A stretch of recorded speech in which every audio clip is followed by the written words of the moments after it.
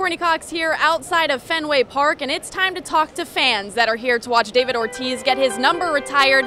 It's time to ask them what Big Papi means to Boston. He brought this city and it back to this ballpark and to the community. That's the biggest thing, the community. Everything. He was awesome. He was great the whole time he was on the Red Sox, and everything he did when the marathon happened, he was just outstanding the whole time he was on the team. You heard what he said.